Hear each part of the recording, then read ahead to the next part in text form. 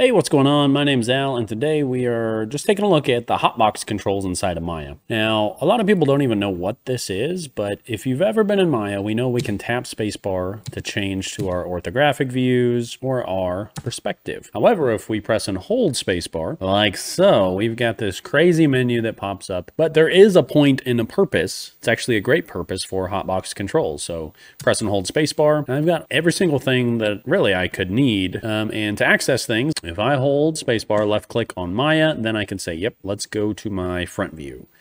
And then I let go of left click. Now I'm in my front view. Let's do that again. Hold spacebar, hold left click on Maya, go to my perspective view. So I can quickly change views. But if you're going to use this, what I would do is if you are modeling, I would hold spacebar, left click and hold on Hotbox controls, go to show modeling and then modeling only. What that's going to do is when you press and hold spacebar, it's cleaned up everything else. So typically students will come over to modeling toolkit and we've got all these great things to use. But if we want to model a little bit quicker, what we can do is just hold spacebar. I can left click and hold it under mesh, and here are all the tools that I could use over here. Edit mesh, there's a lot more things. So if I just left click, it's going to keep it open for me. There's detach, bridge, bevel, add divisions, pretty much everything you'll find in your modeling toolkit. Hold spacebar again. We have mesh tools. If you're going to use the Hotbox controls, that means we can actually get ourselves more space here. So under workspace, if I go to modeling standard, you'll notice it's got rid of my timeline because I'm just modeling here, and it still has my modeling toolkit. But if you're a little bit more advanced, you can do modeling expert, and that's going to give you this massive window. It's hidden all the tools because if I just hold spacebar, I can go find anything that I need to do. For example, hold spacebar. Let's go to create,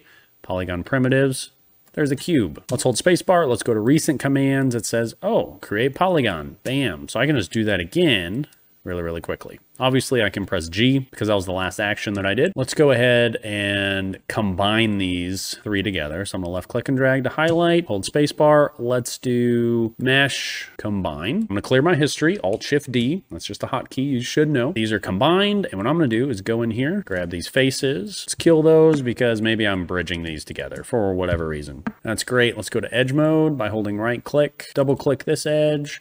Double click these guys, hold spacebar again. Let's go, looks like it's under edit mesh, bridge.